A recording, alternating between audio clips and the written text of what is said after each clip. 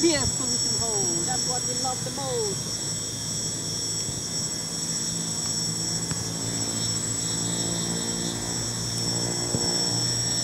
See, the radio is down there and I'm far, far away. And we'll keep hovering.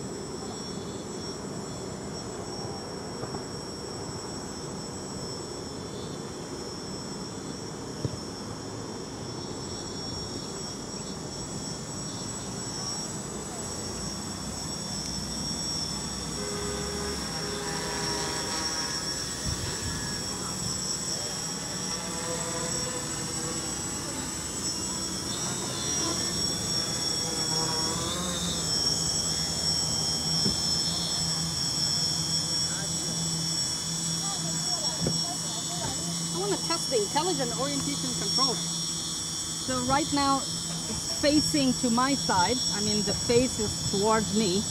If I push forward, it will come towards me. If I go down on elevator, it will go farther. Right is left and left is right. Okay, if I put it to intelligent orientation control, now when I push this stick elevator down, instead of going farther, it's going closer as the face is facing outwards now. However, face is facing me. Elevator up, it's going farther. Actually, it should come towards me.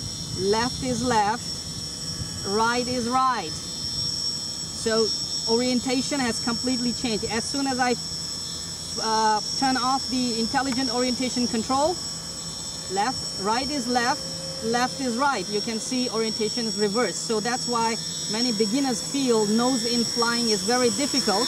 But intelligent orientation control will simply make it go farther, come closer, go left, go right, no matter where is the head pointing.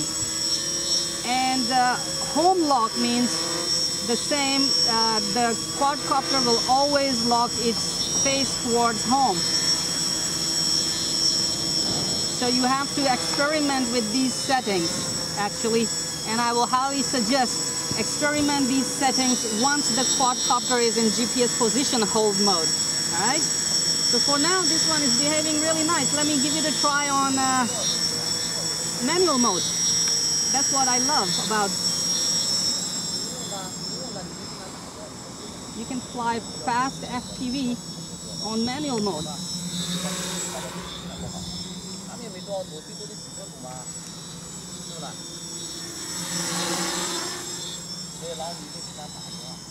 And as soon as you see something interesting, put it on GPS position hold mode and go hands-free.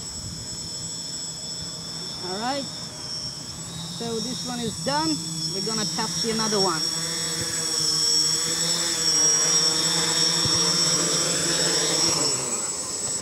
This one is going to be shipped to Australia, I believe. Steve, L-O-W-E, Steve. The name is right here on the radio, Steve. So Steve, this one is coming at you, all right? Flying sweet, everything works perfect. I'm gonna pack it and add your FPV system to it and ship it to you.